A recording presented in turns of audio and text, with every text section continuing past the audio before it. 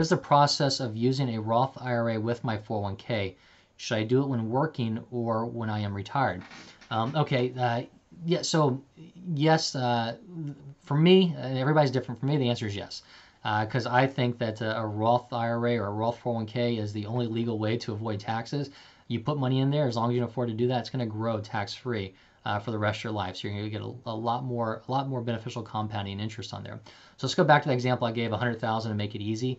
So let's assume you make $100,000, and let's assume you look at your budget, you can afford to put in 10%. So you can put in 10% on a pre-tax, after-tax, or a Roth basis in the ExxonMobil 401k plan.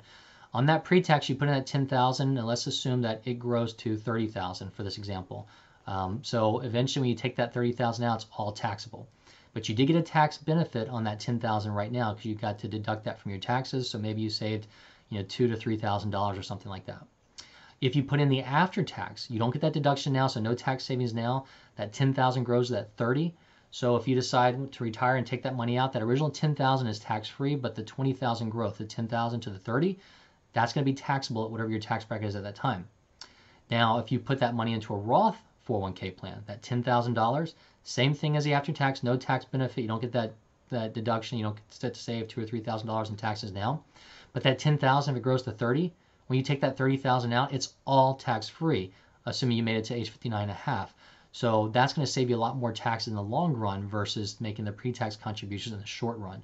So if you can afford to do that, you're not focused on trying to get a tax deduction right now. Again, depending upon your bracket, we can run these to see if you need a tax deduction and drop you from one bracket to the next. For instance, maybe the 22 to the 12, because that's a big drop.